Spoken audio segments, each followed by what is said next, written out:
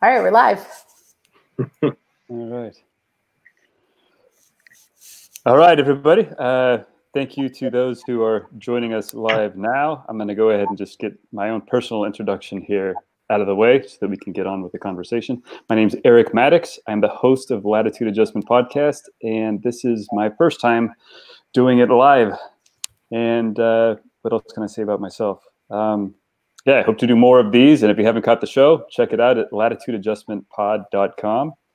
And this will be co-hosted by my longtime friend, sometime producer, and president of my nonprofit organization, Open Roads Media, Laila Mokhiber.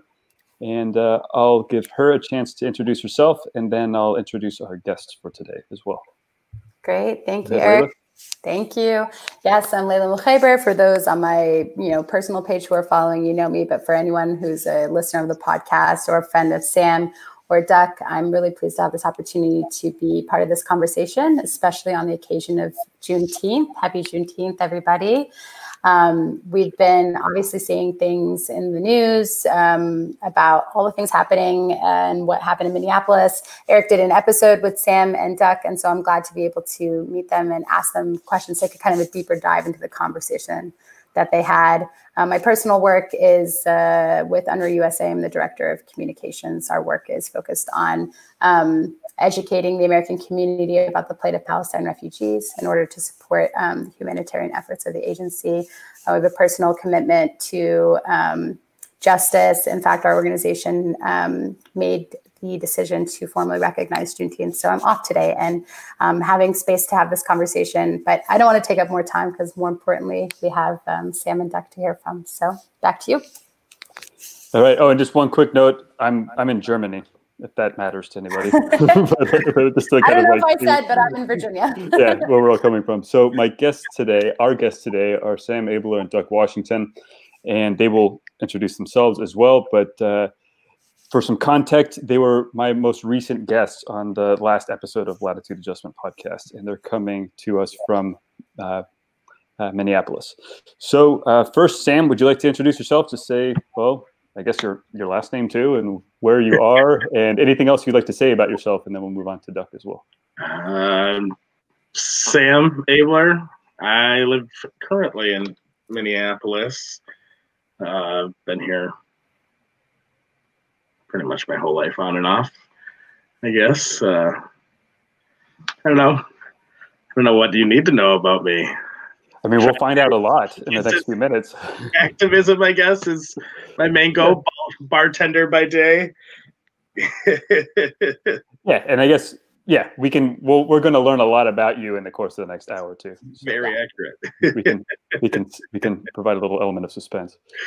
So, Duck, take it from here if you want to just introduce yourself. Yeah. Hi, everybody. My name is Derek Washington, but everybody calls me Duck, like the bird. I am a theater artist in the Twin Cities area who does a lot of, not all of my performances are social justice based, but quite a few of them are.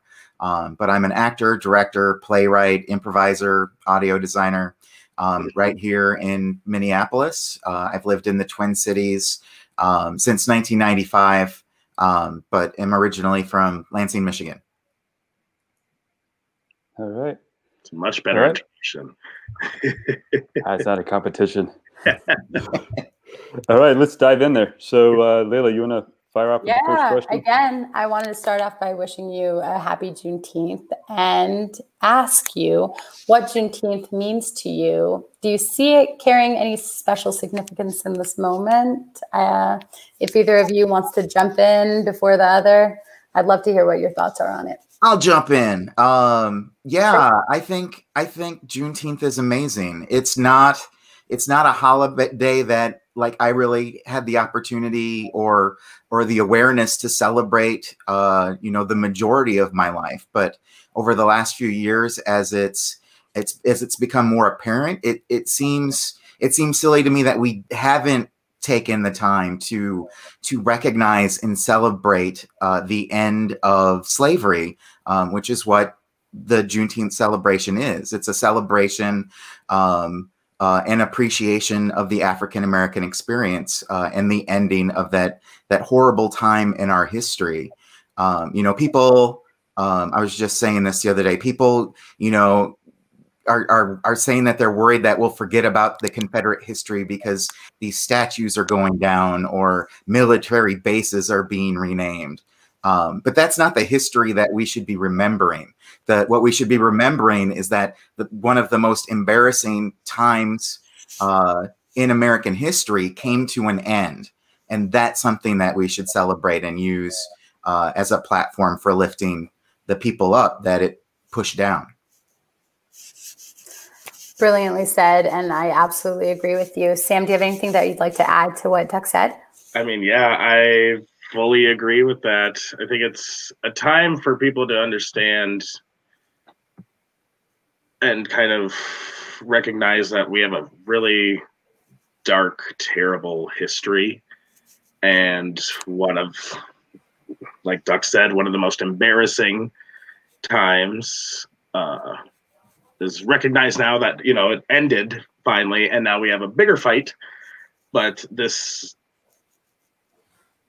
major event has ended, but can now be celebrated for what it means, especially in the black community. But I think for all communities of color, that really it is.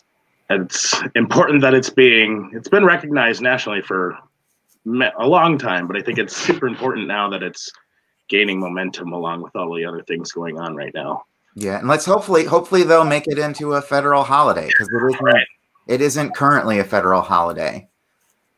And it needs. You're absolutely right.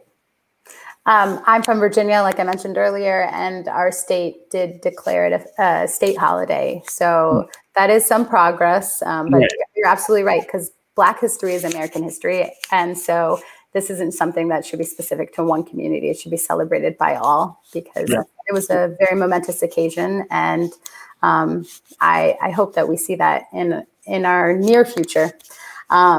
I wanted to remind our guests, and Eric, if you have not yet shared this video on your Facebook to your personal pages, that you take a second to do that. And any audience members, I see there's at least 20 viewing us right now. If you could each hit the share button and help make this conversation a wider one, we will be taking comments from anybody who's tuned in and any questions alongside the questions that Eric and I have. But I'm going to pass the mic to Eric now for our next question.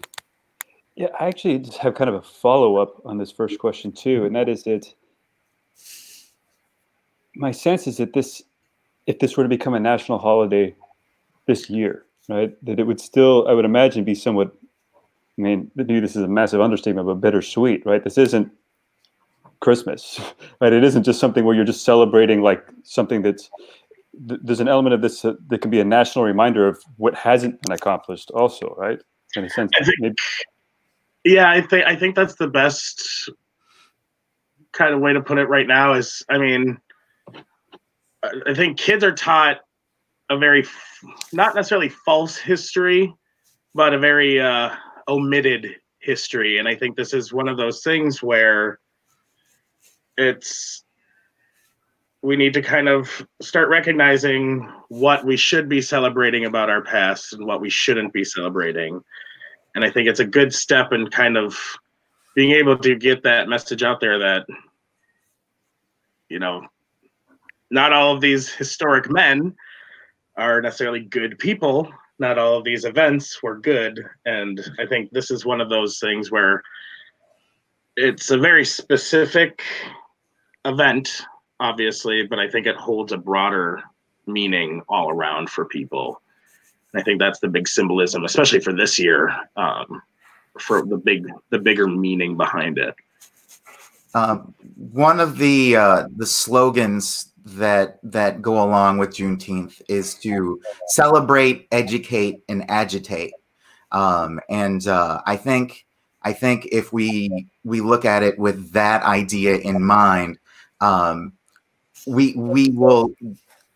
Especially with that focus on educating and agitating, we'll address the fact that we haven't come as far as we need to. That the Emancipation Proclamation or the the general rule number 3, which is what was delivered in Galveston, didn't end racism.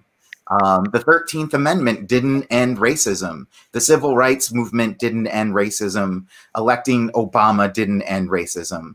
And we should be learning more about the errors in our past and moving to become a better America. Yeah. I'm going to move forward with the next question, unless somebody has something to add.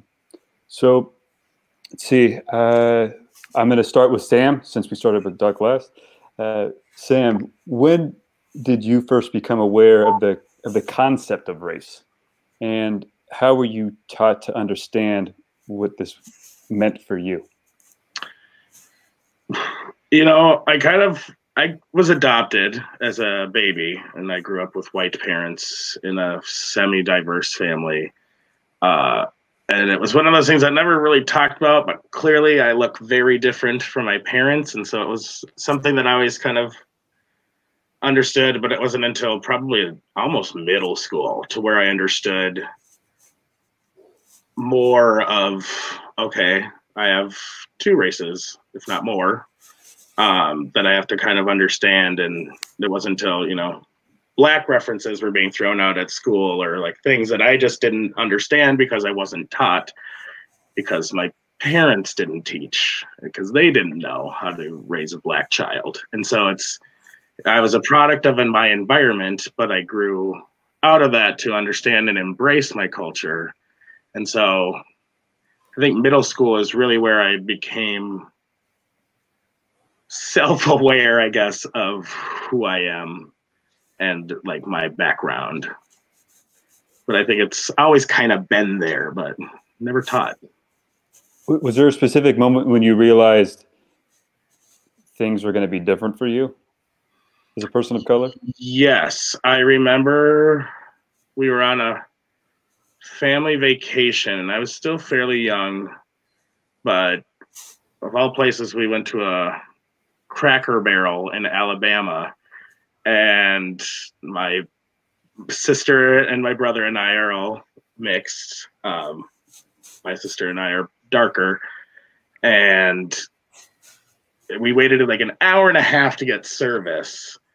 And I was kind of like starting to slowly put things together, but I didn't really understand. I kept asking my mom, but she didn't quite get it or didn't explain it. And then words were exchanged further on by the waitress and other staff members. And that's when I kind of put it together that, oh, I am different apparently. And it is not a good thing, but why? But I was never taught why it's not a good thing or why it's so I think that was earlier on, probably 6, 7, maybe, which isn't fun. Of course. Doug, I can do you recall the question? Do you want me to yeah, I recall. I don't really have a memory of not being aware of my race. Growing up in a mixed household, it was very easy to see that part of my family was Black, part of my family was white. My brother and I were somewhere in the middle. And my parents did a really good job of making me aware that difference was going to be a thing.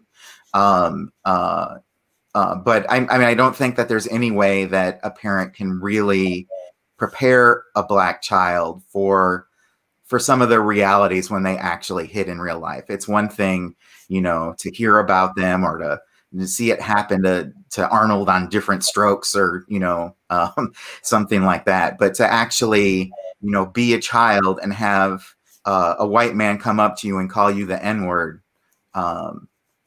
put you in a whole different world. And so I think those were the lessons that really really brought home the book education I had been given to the realities of race. People being blatantly racist to you in public as a child. I had a couple of instances with, students on the playground I remember a particular case where a student came up to me and told me I was dumb because my mom was white and my dad was black. And then, like, again, I also had the restaurant experience where we went out to Red Lobster on a birthday, and the server refused to put in our order because we were a mixed race family. Those lessons really hit home. Wow, that's very painful. And I'm grateful to both of you for being comfortable sharing that, because it's important for people, including me, to hear and to think about what that means for each of us. And I don't know if either of you have children, but like, I can't imagine what conversations are like that as a parent, to try to prepare their kids, even though it doesn't do anything, like you said, kind of in comparison to the actual reality. But I'm really sorry that happened to both of you. That's messed up. My next question is kind of shifting gears a little bit, picking back on a lot of what you guys talked about on the podcast with Eric. And maybe I'll pass it back to Sam to start. But the question that I have is, what events, personal or otherwise, have been most pivotal in shaping your feelings towards the police? Oh, so many. Where to start? I think I briefly touched on like my gay bashing in the last podcast with you, Eric, and the fact that the guy who murdered my friend in cold blood got 6 months and like 11 years probation. That alone is like my first major distinction on how, excuse my French here, fucked our justice system is here. That wasn't in Minneapolis, right? No, it wasn't. In Philly, right? Correct. And so it's a matter of, even here though, when even being little and be called the N-word or, the F word, when it was, it's still a slur, but, by cops. I've been pulled over more times than I can count for every reason you could possibly imagine, including you just looked too black to me. And so I just think there's not, I think I briefly touched on it too. Like, I've felt more safe with community members, armed community members who I may or may not know, just roaming our streets, protecting it, than I do with cops surrounding me. Just because there's a lack of training and proper training with the police here, but it's an abuse of power that for some reason here especially just goes crazy. The fact that we've had like 10 shootings that were reported, 10 deaths rather, in the last decade, and there were many more than that just here in Minneapolis, is disgusting. It's insane to me. And I don't know, it's too many to recall. It gets stressful after a while. Yeah. And just interject some interject some context for our guests too. Like, my understanding is that Minneapolis is known for being a very liberal city, right? Like, correct. Like correct. It doesn't have that excuse, so to speak, right? And I think that's a big outrage too with people, is like, I grew up here. I was raised here. I've lived here on and off for 26 years. Like, I've been around this city, and I think that's why people are so upset, is there's always been this weird underlying racism, but the fact that it just keeps happening as opposed to isolated incidents, it just continues to expand. It's driving people up the wall. Whereas, I don't want this to sound callous in any way, because there's clearly needs still to be justice for Breonna Taylor, and the fact that Kentucky is, generally a red state, but there's that mindset there that it's just, well, they're dead now. What you gonna do? And we have a different mentality here now. Even like 8 years ago when Black Lives Matter started, I think there was, why are they blocking the streets? Blah, blah, blah. Why are they doing this? And now it's galvanized into this global phenomena. And it's awesome to see, but it's at what cost? Thank you. So I remember as a child, there was a program introduced into my elementary school where they decided they wanted to make children comfortable being around the police.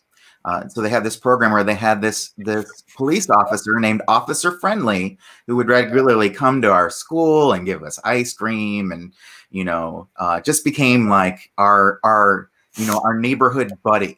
And so I grew up kind of with this idea of what police should be.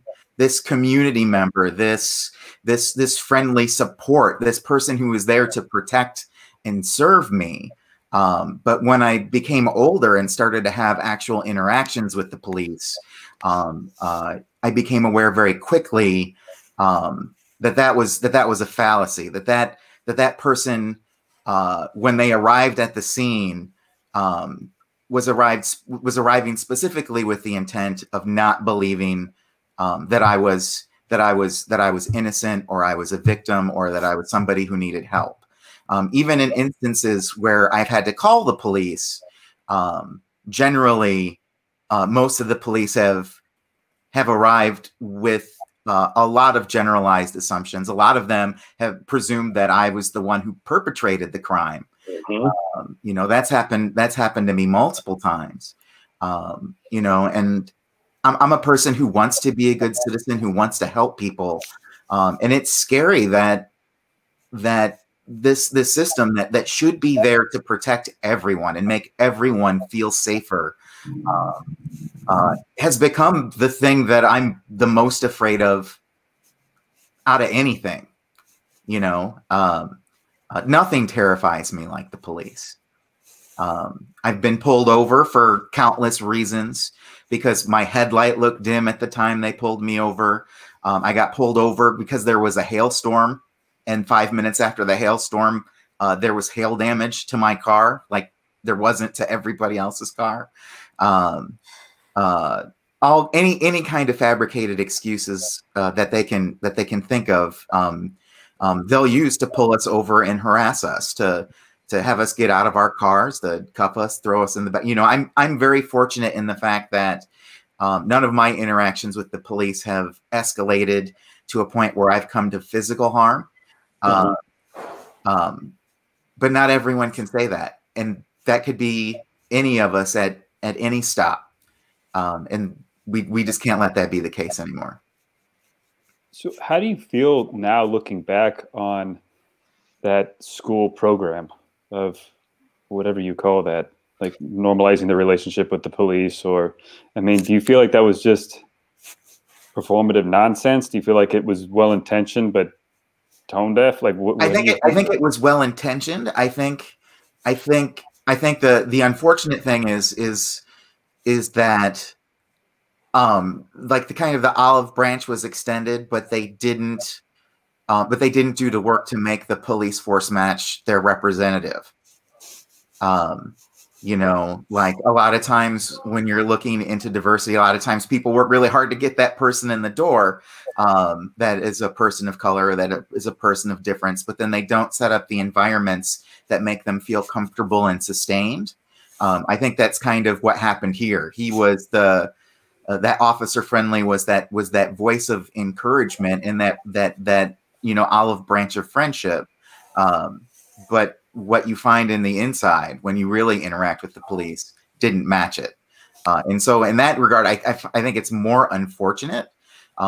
If the police turn themselves around, I think that's the kind of work they're going to end up needing to do to make us feel comfortable. But we're so far from that right now, and I don't really know that Officer Friendly is going to cut it anymore. Just one quick statistic to kind of point out that I think might be helpful for our audience if they're not familiar with Minneapolis and policing there. And it's something that you pointed out in our conversation, Doug. Mm-hmm. And that's that 94% of the police in the Twin Cities do not live in Minneapolis. They're not from there. They're not residents. And I did some further digging on that. And I mean, it's Twin Cities. So I was like, well, do the rest of them just live in St. Paul? And like 20% live in St. Paul. So that still leaves 6%, 74% who don't live in either of the Twin Cities. That's the police forces coming in from outside. And that's one of the lowest residency rates in the nation, from what I understand, for the police force. Part of that problem is that they're not even close to the in the metro area. A lot of them come in. I mean, like Bob Kroll, for instance. Our Minneapolis's David Duke lives in Hugo, which is far enough. He's the chief of police. Is that right? He's the head of the police union. Okay. Correct. But even that, like, Hugo is such a far community from the Minneapolis area and St. Paul area that it doesn't make sense to have someone leading a police union that doesn't live in the city. And I think that's a problem, is you can't necessarily guarantee that people in Minneapolis are going to sign up and want to be a cop, but there needs to be some kind of system where you're placing those officers in their own specific communities if you're going to keep them around, and I think that's a major problem right now. And I think that, when you look at the demographics of the areas that they're coming from, like while Minneapolis is fairly diverse and liberal, as we were talking about before, the environments become much more white and conservative when you get to those outer ring suburbs that a lot of those police are coming in from.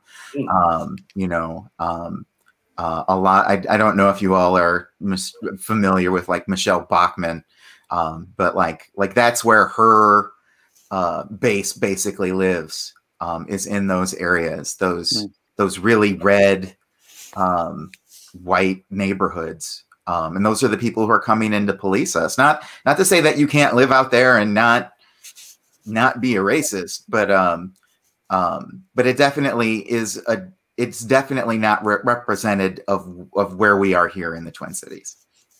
I agree. Yeah. But I remember the officer who shot Mike Brown in Ferguson also lived in a predominantly white community that wasn't Ferguson. So, I mean, I wonder how much of this is also just indicative of a trend. And right. Yeah.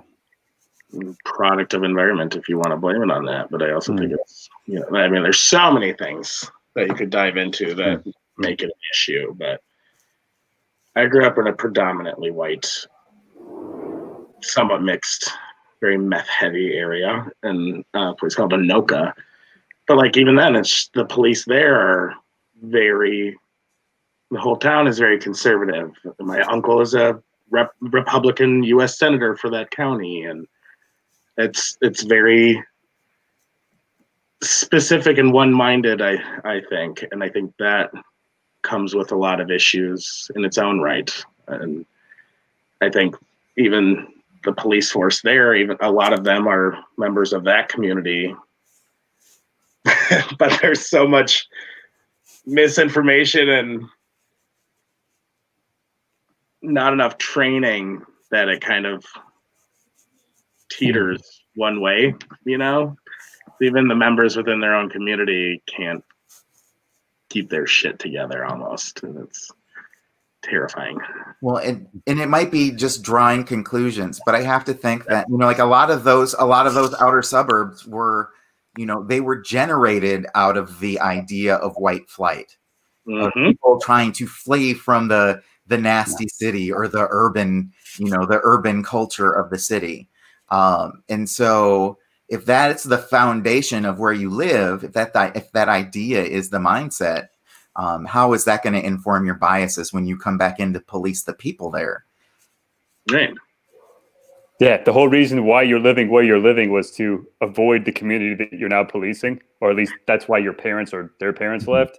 Yeah, you got to think that that's somehow trickling into people's the brains of their kids when they're raising them. I got to take a hard turn here into a different kind of question, and yeah, I'm putting you both on the spot, so feel free to deflect it or address it however you want to, obviously. But something that I've wondered for a while, and I suspect a lot of people have wondered and maybe are afraid to ask, like, why do you think that there hasn't been another like galvanizing leader like Martin Luther King or Malcolm X, or pick any of these like major figures from like the 1960s? And do you think that that's the lack or the absence of that has played a role in halting progress? If you don't mind, Duck, I appreciate it. I think you could argue that there have been multiple leaders that have gone above and beyond to continue fighting for this. The problem lies within the country and the people in it that don't necessarily want to acknowledge the problem at hand. I think the civil rights movement kind of made everyone feel better about people of color and more opportunities, but clearly that wasn't the case. But I think it's been kind of suppressed for so long on our side. And gone unnoticed. And then when it did, like, again, when Black Lives Matter first kind of became a huge instance, or when, when Trayvon Martin died, and it was these movements get quickly shut down because there are other things, because people are protesting in the street, because some guy was defending his neighborhood, and they get immediately shut down, and then that problem goes away. Like you said earlier, like I made a post and reminding people not to give up, because I think people get complacent with little progress instead of major change. And I think that's where we have so many leaders now. And I think social media is a big part of that too, is there's not one major person at the head of this. It's all of these voices are being heard. Everyone is galvanizing into being a leader for change. And I think that's the argument I can make, but I think people were complacent at one point, and they are no longer complacent. I wonder, it's hard for me to know for sure, especially I'm not old enough to have been around when Martin Luther King and Malcolm X were alive. But I also wonder how much their assassinations play in building them as being these other level leaders. Mm-hmm. Because they've become martyrs for our causes.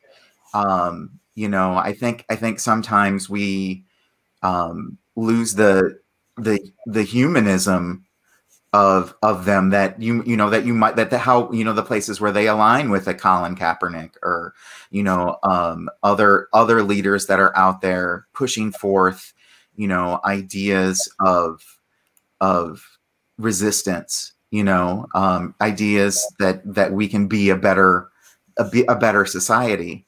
And I think people lean on Martin Luther King in a way that is that is detrimental.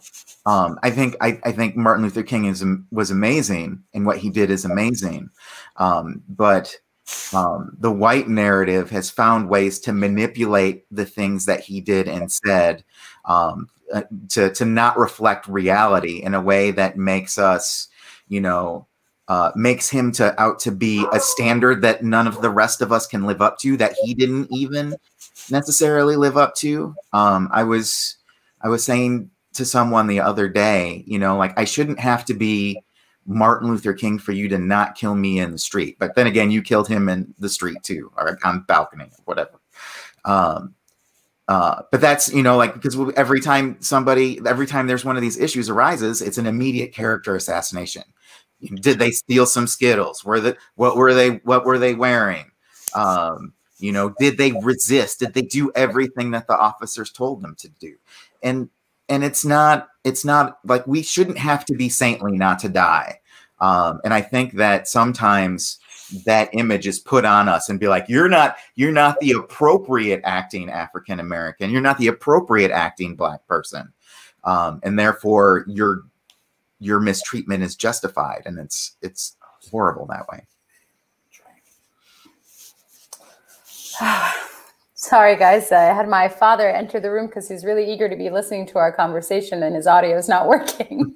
So I had one ear here and one eye there.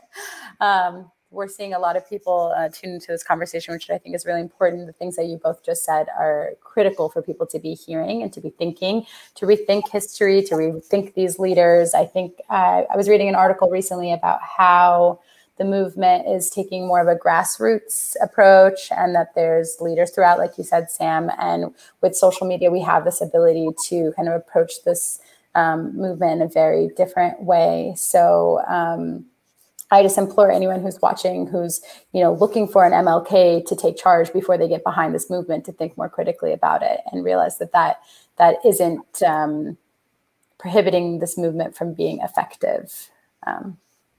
So the next question that I have for y'all is about your position on what seems to be the three main avenues for addressing systemic racism in policing. We hear about reform, we hear about defunding and abolition. I certainly have my opinions on this, but I wanted to know what is your preferred strategy of those three? If either of you wants to jump in, I don't want to choose who goes first, whoever feels most comfortable. If you'd like to go, Deck, go for it. Yeah, I think that there are different levels of embracing all three of those avenues, and maybe the correct answer is a combination of multiple things. I think the thing that I think the idea of reform is something that a lot of people are a little bit more comfortable with, but I also think that it's probably the most difficult to do, because the system is rotten. It's built on a systemic racism from its origins. The police were really formulated to police brown bodies, to regulate them. And so how you reform so deeply in the core that it gets rid of that implicit racism that it has, I think it seems like a monumental task. It seems easier to me to just uproot the system and build a new system, and then figure out exactly who needs to be doing the work that the police is currently doing. Does it need to be a police officer? Does it need to be law enforcement? Can it be a social worker? Can it be a medical professional? Can it be a counselor? Can it be some kind of community representative or organization? But the mindset, the rules, the laws, all of those systems are all inherently biased and support the way that our police think and are trained. So I think reform is going to be hard. I think you're right. Go on, Sam. I agree. I mean, there's arguments you can make, obviously, for both sides for all three issues, but I think the smartest is abolishing the system that's in place. I think obviously we have to consider there's going to be crime. People exist to, maybe cause trouble, but I think it's finding ways to be able to de-escalate that. I mean, I think our military's trained to de-escalate situations. If they can take down far more dangerous people without using force, there are better way, and I think training is one way, but again, that costs money, that takes time, it takes effort on both sides, and I think that picture scares people, but I think abolition is the smartest way if you do it correctly. I think, we don't see detectives and shields monitoring our streets 24/7 and making sure that there isn't trouble going on, but they're able to do their jobs effectively most of the time and still be able to bring people to whatever justice that is in that case. And so I think that hierarchy, or that the tiers of how police work really needs to be massively adjusted. And I think it starts with not policing the streets, responding solely to calls. And this is strictly on if we're keeping the police in as a system. But I think it's important that, again, like, if we're going to have police, that they be members of the community. And I think it's also batshit crazy to me that police aren't considered civilians at that point. Like that, you know, I think there was something I read. I apologize if whoever had credit for it never gets it, but you know, holding police accountable like private contractors do, or plumbers. They have their own private insurance. Keep yourself accountable. You're going to shoot someone, you better be ready to pay for it. If not, go to jail for it. But I think keeping people in line and having, I guess, if you want to call it collateral, I guess, if you wanted to be crazy, but there are many ways you could go about this. And I think, like Duck said, like, reform is the hardest to do, takes the most time, and costs the most money. And I think defunding and then shifting and starting over is the best option, and replanting and reseeding how the system works, I think, is a big step. And mental health screening for sure. Well, and then I heard recently that to become a barber in the Twin Cities you have to go through more training than you do to become a police officer in the Twin Cities. Not that I don't want my barbers to be trained, but I definitely want my police officers to go through some more of that training, so that they're not out there dealing with things like in intense situations without knowing how to de-escalate, or or even, operating under a police union that specifically, has said that they don't like that idea and want them to be warrior trained. I think like there are some very simple. I need you to come now. I'm sorry. Hold on. Apparently there's an emergency I need to deal with. I will be right back. Okay. Take your time. Yeah, like you said, though, I think it's important to kind of understand what the basis for that is.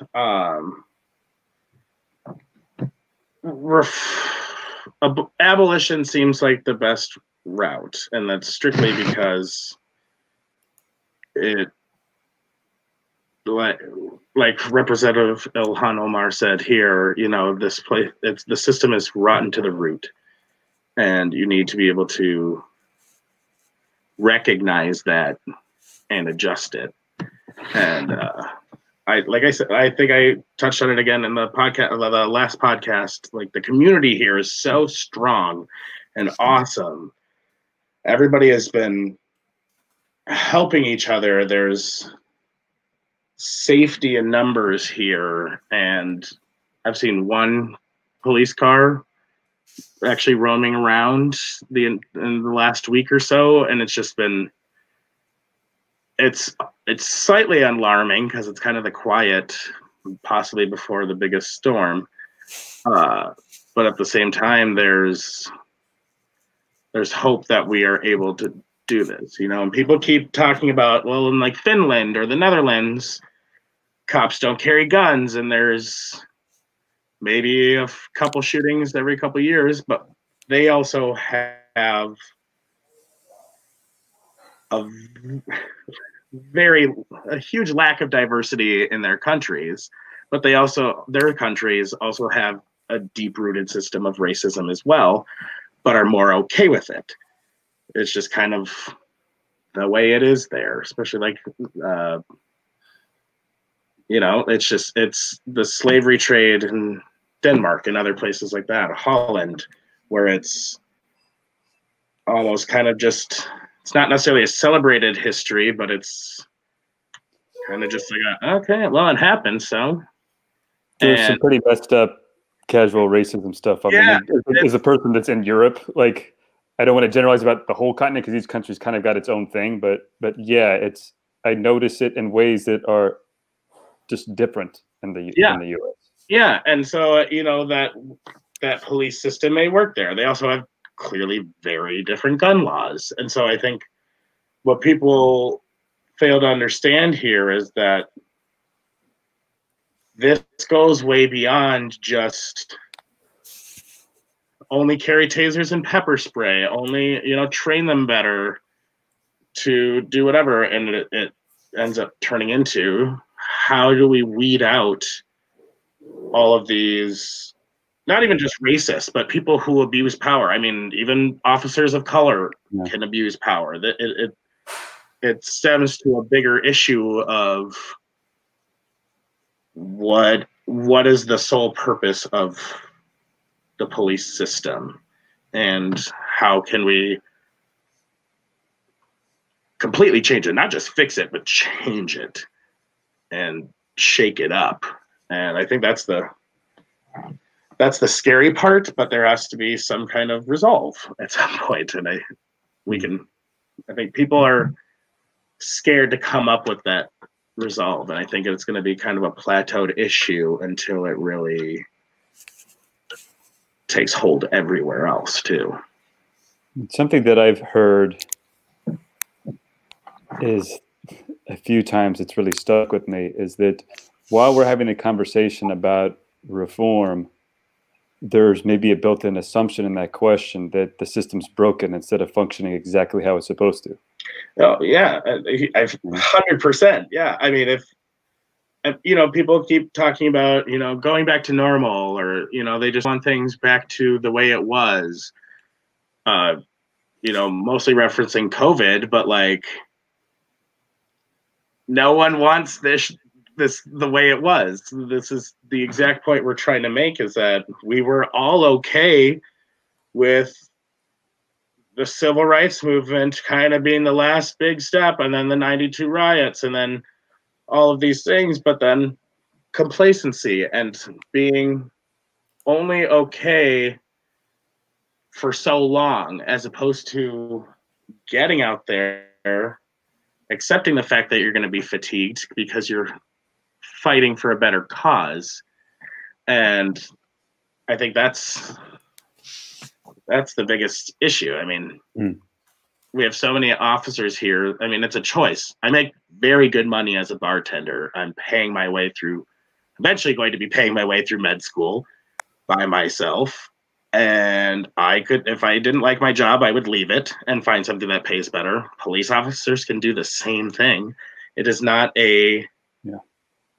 it's not an obligation to have this job. And so I think the fact that there's such a lack of people, or of solidarity on their end during all of this, just even further proves the fact that, like, something needs to happen. If you're not okay with a coworker killing someone in cold blood, and you're very okay just going back to that job, knowing full well that job is, whatever, like, it doesn't make any sense. There are many other things you could do, but I mean, it seems to me like if these actions don't represent you as a police officer, there should be nobody more outraged than you are when you see what's being done in your name. Right. Like, so where is that? Maybe that's happening and I'm missing it, but like, where is that? You know? Exactly. Like, I don't get, I'm held accountable if I serve a minor booze, if I if I overserve someone, I'm on the hook for that. How in the world are people not held accountable for murder in any sense? You know what I mean? And it's crazy to me. I mean, there's so many things that come out of this too, and it's. I've got to push us forward a little bit just because we're running a little bit short on time, which I knew was going to happen because we're dealing with so many heavy issues. Just for the audience, and also to let you know, Sam, because I don't know if you can see our chat, but Duck had to leave. He had an urgent personal matter. I don't know the nature of it. I hope everything's okay. But so you're going to be the focus for the next few minutes. All right, great. So, yeah, another pretty loaded question. So regarding the violence, and first of all, I want to preface this by asking you, what kind of violence have you witnessed? You've been at the protests. So first of all, what violence have you witnessed in the protests? And then your opinion on when violence is ever a legitimate element of protest. Is there ever a time when it's justifiable, or is it never justifiable? I think it's always justifiable, depending on. Well, so first, what violence have you seen? I guess that's a very intense way jump right into that answer. But well, first of all, what violence have you seen? Have you seen what have you actually seen yourself? I mean, I've been pepper sprayed a few times. Cuts, bruises. I've watched people get shot in the head and the body with rubber bullets. I personally wasn't there the day the semi truck ran in, whether it was an accident or whatever. Like, that's a terrifying experience. But I know people who were there. I've seen numerous friends get arrested. You name it. There's a former coworker, colleague of mine who is in critical condition with a brain hemorrhage and a fractured skull because of a rubber bullet. Like, and that's just to keep the peace. And imagine, like, if they had full tactical gear and all of these things, like, it's a terrifying thing to think of, like, that freedom of speech also entails being maced and pelted with things. And they're not tiny little bullets either. They are very large rubber bullets. And it's, and this isn't my first round of protests ever. I remember a few years back, I was doing some protests for things, and it was, I got shot multiple times, like beanbag guns and rubber bullets and all these things. And I'm just like, this doesn't solve anything. If anything, they purposely try to fuel the fire in order to spark a reaction, and it's not great. But I think protests and riots are necessary. I mean, gay rights wouldn't have happened unless the most brave Black trans woman on earth wouldn't have thrown that first rock at Stonewall. Like, there have been riots and protests for centuries, and no, they don't always necessarily get things done, but they get the message across. And at some point, it's like a wildfire. There's beauty in the destruction. After a while, you just let it regrow. And I think it's kind of the same thing as people are suppressed for so long. Eventually, they're going to explode, knowing full well that there better be some beautiful growth out of it. We're not doing this because we're angry and then we just want to mess things up. We're doing it because we want to see the beauty afterwards. And I think that's an important thing to realize, is like, closed mouths don't get fed. You can be as peaceful as you want for as long as, but unless you have a system in place that acknowledges that, you're just dead fish in a barrel, essentially. And you need to make your voice heard in order to create change. And I mean, and you can always argue there are good ways and bad ways to go about that all day, every day. But at the end of the day, if those ways are creating progress and moving things forward, they're doing something right. And that's kind of how I look at it is if they're creating any kind of change or creating a platform for people to use to create that change, they're more than okay, more than accepted. And it should also be pointed out that I think I saw an article about your interview with you where you're a part of these cleanup efforts too. Like you're going in after the protests and like the next day when there's fire damage or whatever there has been. I mean, I'm not on the ground, so I don't know what the visuals other than what I've seen the cameras pointed at on TV. And I also know that a lot of times what the camera shows you, well, there's a lot of what it's not showing you too, right? Like when you zoom in, you can make an entire city look like an apocalypse. And if you zoom out just a little bit, you realize that it's all actually pretty localized. I don't know. Well, and that's what it is. It is all fairly localized damage. Like, I mean, it was spread out throughout the city, but like a lot of areas went untouched. But I think it was also an effort to just clean up our city, period. You know, I think this was a good opportunity, especially with the person who somehow got to be in charge of this place, you know, created all these or made all these comments about the thugs rioting and looting and all of these stupid things. Like, he's fueling the fire for us to show how strong and amazing our communities are. And I think, I mean, part of that is if it gets burned down, just it up, fix it, call it a day. It's just going to set you back farther to let it be or to whine about it instead of doing something about it. And I think I showed you there's an article or like little video article news thing that was done for me here about me cleaning up. Yeah. But even that didn't show the fact that I was the only one cleaning up. There were gawkers everywhere, people taking pictures and people capitalizing on a moment. And I even had people walking up to me and asking if it was my business that burned to the ground. And I said, no, I'm just cleaning it. And they said, oh, okay. And walk away. But like, if that had been my business, would you be willing? Like, it just doesn't make sense. But like, but that's just such a small group of people. Like, I'm just one of thousands that have done their part to clean up the community and do amazing things. You know, I don't consider myself some god or some special guy because I grabbed a broom. I just consider myself a very proud member of my community, and I'm willing to express that by cleaning it up.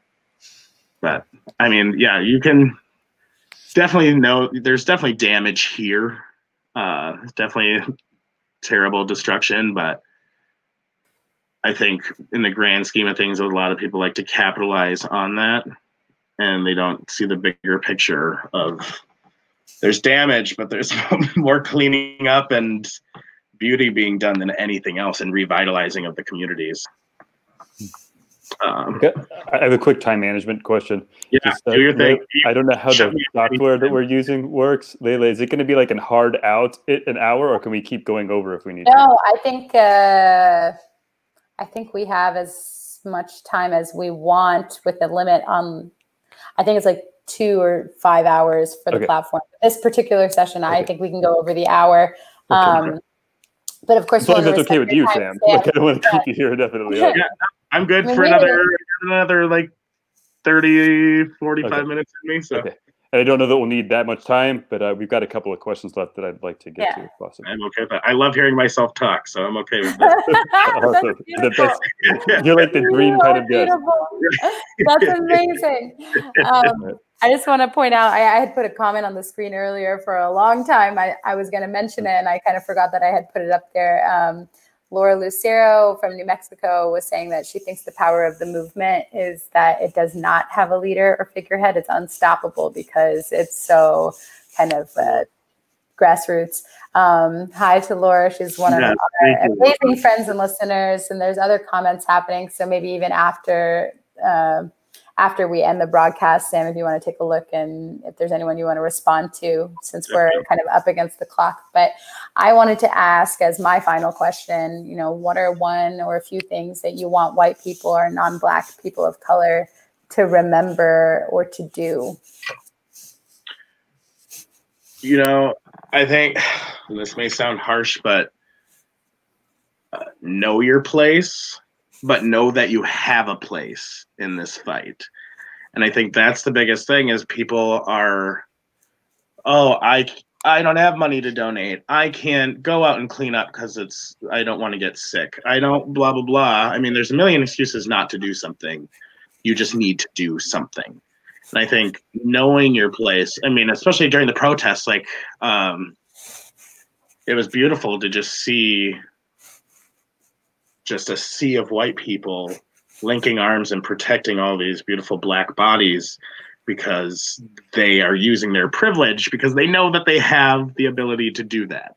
Those are the kinds of beautiful things that we like to see. You know, don't capitalize on and don't profit from people of color, support people of color.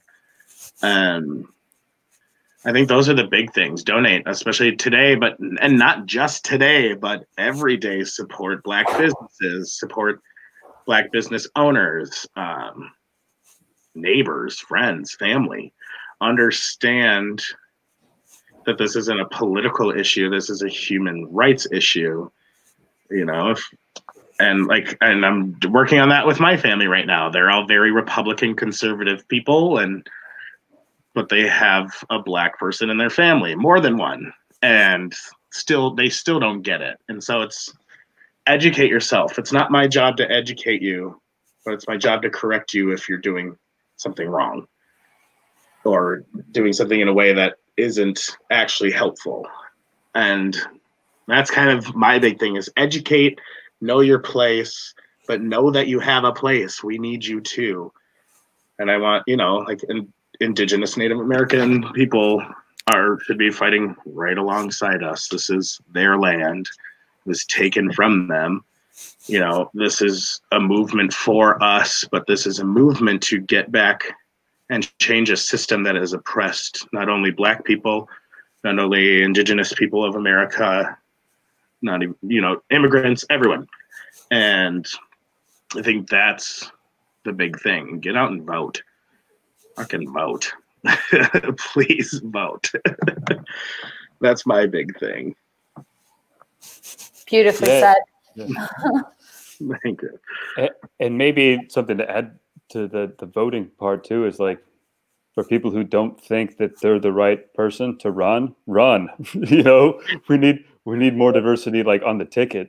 Right. Like I want people to realize like this system is built off rich people profiting off the poor, and we need to start shifting how this system operates.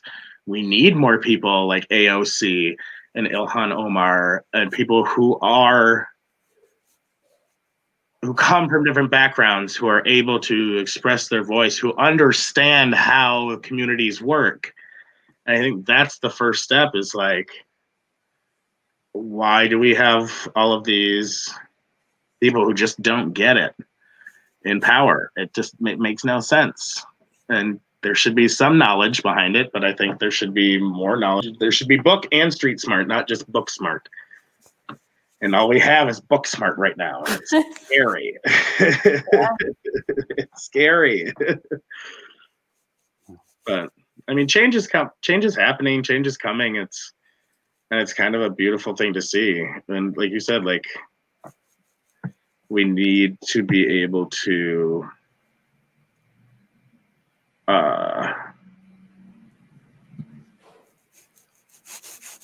that's all right. Yeah, you have to be able to like recognize, I mean, the two leaders that we have right now aren't necessarily great. There are other ways to change the system too. So are you talking about the two presidential candidates? Correct. Yes. They're like Voldemort. I refuse to say their names. All right, we'll abide by that rule. We can't. All right, so I got one more question, and then I guess we could look at the questions that are coming from the people who are tuning in too. I haven't looked at the comments in a minute, but at least my last question is, the first time that we talked, this a couple of weeks ago, I guess, I asked you if you felt safe. And for those who haven't heard the podcast yet, I invite you to go back and listen. I don't want to paraphrase your answer to that. I think people should just hear it. But what will it take for you to feel safe and like you're truly being afforded equal rights and protection under the law? I mean, that's tough. It's a matter of like, I shouldn't have to fight for just being a person. I shouldn't have to wake up every morning and know that it's going to be just slightly more of a struggle than someone else, solely because I'm Black. Didn't have a choice in that, but I love it. Highly melanated and beautiful. But you are. But I think like safety is such a foreign term to me because I've never actually felt safe. And it's just, I'm not a saint. I do things. I've broken the law, but the fact that I'm terrified and heart races or whatever, all these things, just because I see a cop like a mile away doing something completely different is like shouldn't be a feeling that people have, they should feel the opposite of that. And it's, I'm feeling safer knowing that there's less policing and that the community is here for each other and really looking after each other. And I think I touched on it in the podcast too about, I got a couple, I won't call them death threats. I won't go that crazy, but they were weird messages that I received and caused concern.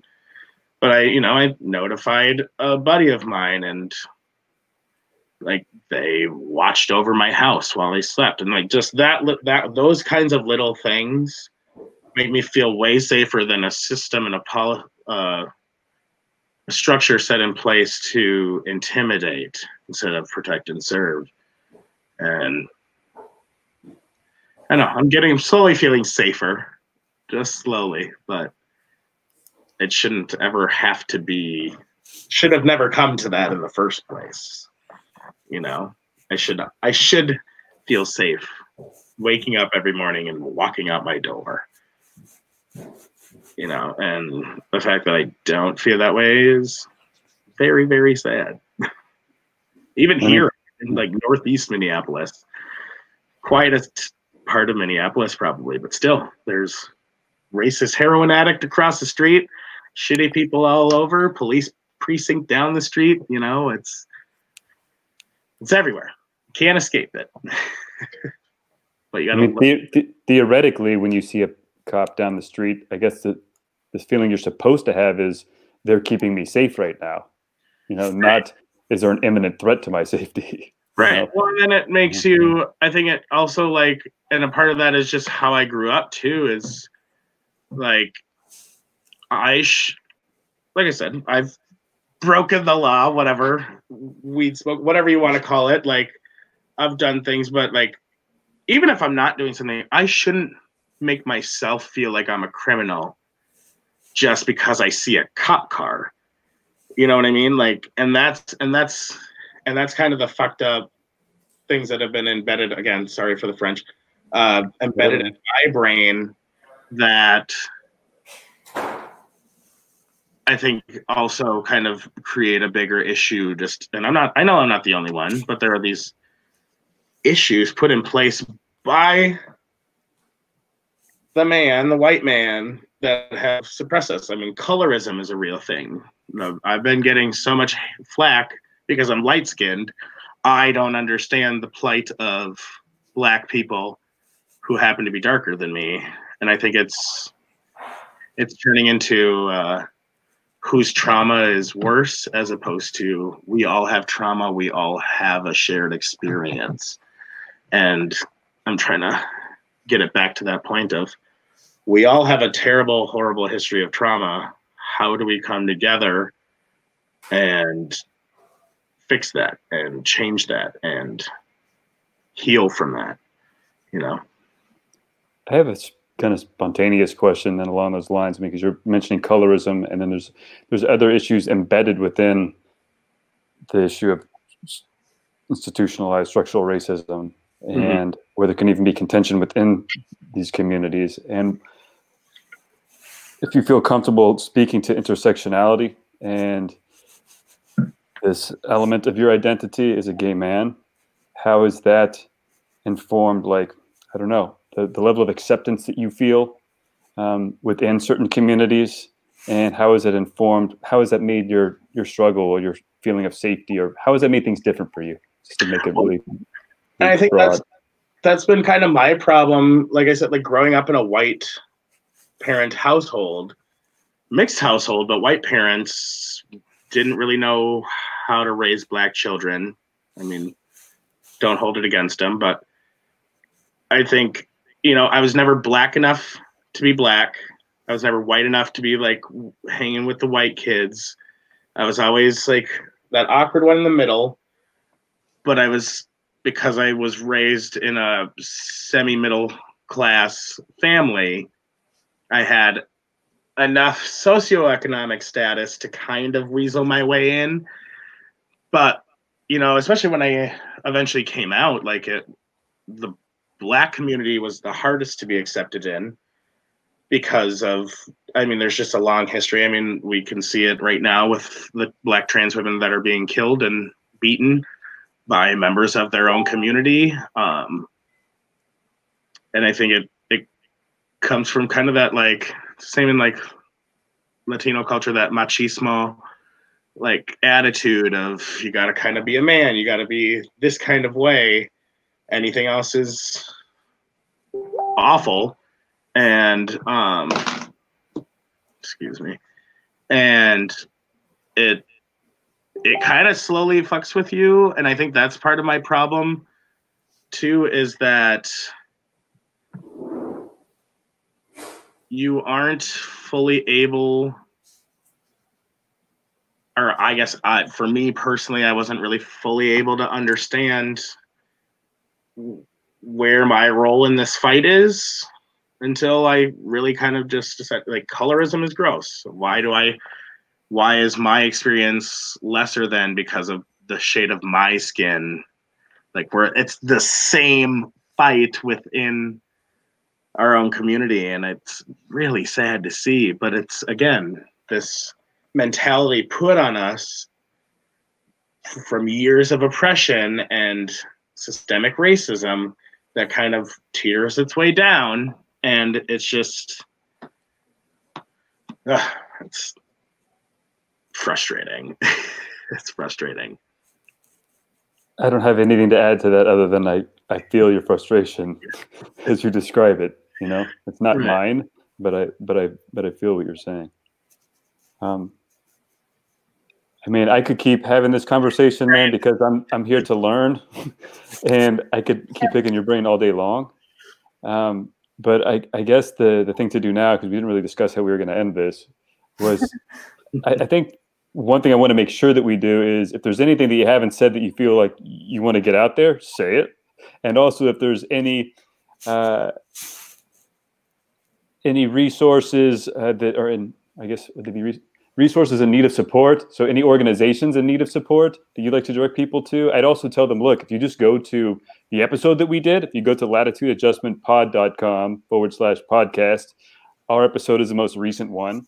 If you scroll down, you will see between Sam and Duck, I think they recommended 17 organizations. So no excuses for not finding one. Like they recommended tons of stuff. There's supplemental videos that you can watch there. All sorts of additional stuff beyond listening to the podcast and sharing this video with your friends. But it's linked in the comments just in case anyone's great. watching. The most recent comment from the podcast is the link to the episodes. Okay. So yeah, you can go, even if you don't want to check out the podcast, you can go there just to get the information that was related in it. But back to you, Sam, is there anything that you'd like to add or call people's attention to before we go? I mean, again, just like it's knowing your place, but knowing that you have a place in this fight and using your knowledge and experience to do something about it. Whether it's big or small. And I think that's kind of the thing right now with people are getting crazy about, well, you're not doing as much as I am for activism, or you're not fighting this much, or you're not posting things, so you don't care. And it's not about that. It's how can we come together as a community, whether it's big or small, and create change. And I think that's the first step. Is like, this isn't to divide. This is to provide people the opportunity to become an equal nation and live in this American dream that's been a bullshit lie for so many centuries and now can actually become a real thing. But like, also know that LGBTQIA plus rights are still an issue. Black trans lives matter. Like, there's so many issues within issues going on, and just really, this is an important fight, but there are so many fights within this fight, and they all need to come to a head. They all need to be voiced. They all need to be heard. They all need to be supported. So do research, support Black businesses, not just today on Juneteenth, but every day. Support the queer community, the trans community, the Black community, the Indigenous community, who go widely underrepresented. They have been the most persecuted of all, and we can't forget that. So that's about that's all I got. I think you covered suffering my voice. Not at all, man. Mic drop. Just to address one of the things you just mentioned, I'm probably going to be interviewing somebody from the Indigenous community here, if not the next episode, but probably the one after. And I think most likely focusing on the issue of disappearances of Native women. But also, I mean, we're going to be discussing the solidarity amongst like different communities of color as well. So I want to say one thing, and then ask my co-host if she has any parting thoughts, and that is just what I'm learning and listening is that if nothing else, I have time to listen.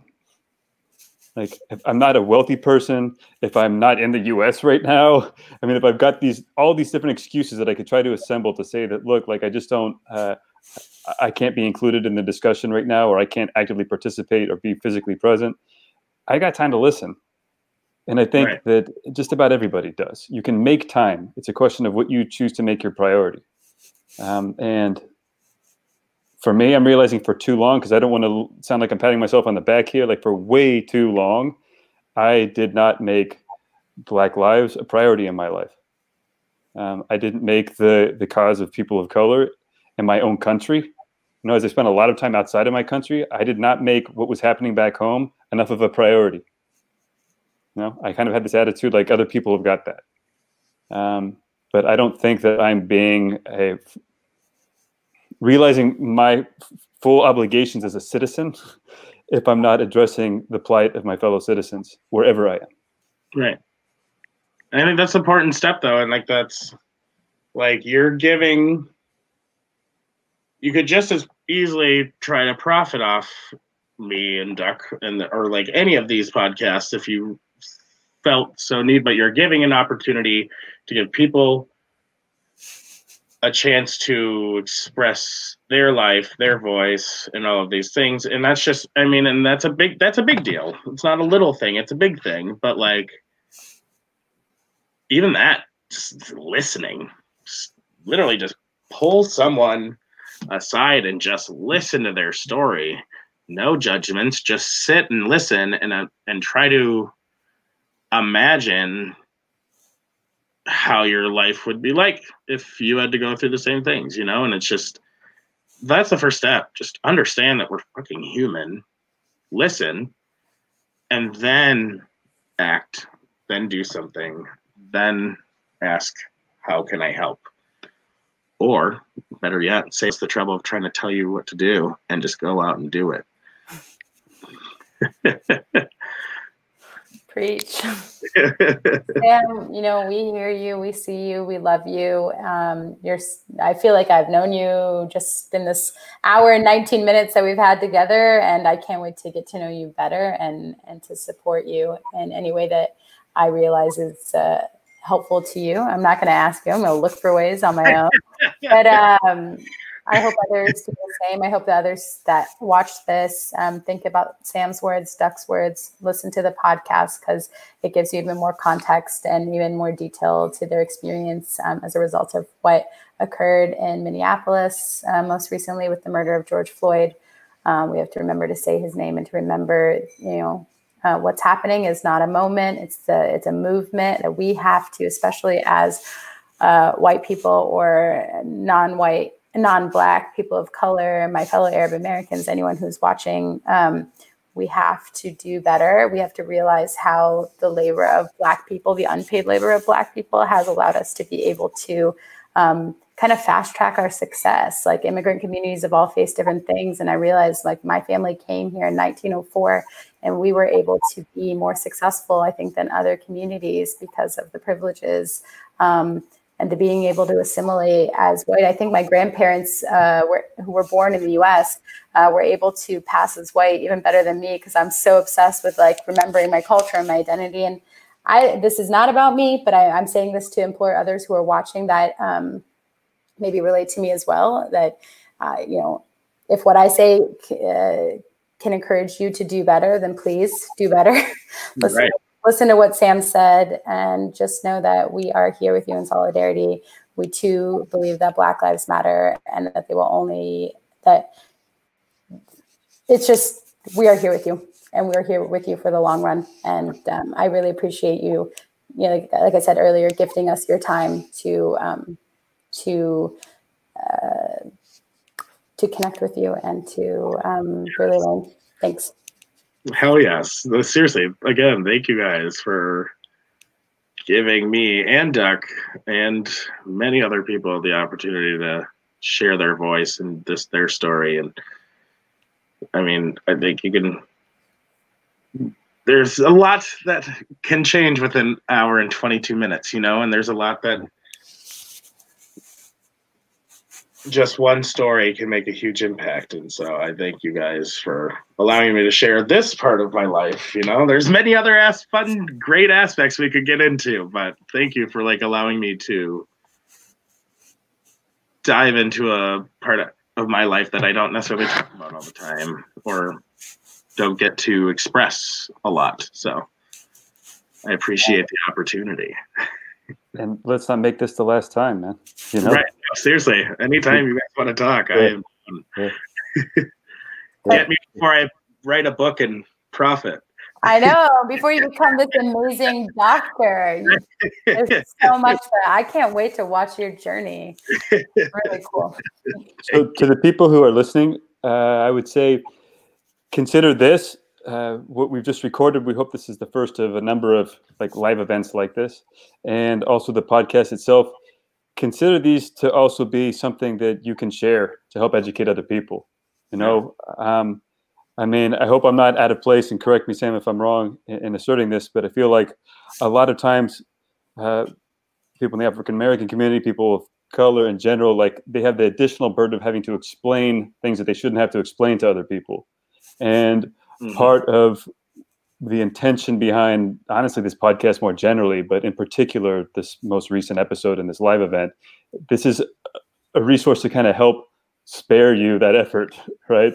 So if people share this around, then it can serve that function, of at least giving people some background, some perspectives that they that they might not get, otherwise, and spare somebody else the trouble of having to explain themselves. Give some people some context, before their next conversation. Right. So that's all I got. I mean, Sam, I'll give you the last word if you got anything you want to add. But other than that, I think we're good. No, just keep fighting the good fight. Black lives matter. Black trans lives matter. Indigenous lives matter. That's all we can do. Solidarity. Black lives matter. Solidarity on all these points. It was so good talking to you guys. All our love. Thank you so much, you guys. Stay safe. Right. You too. Talk to you soon. All right. Bye.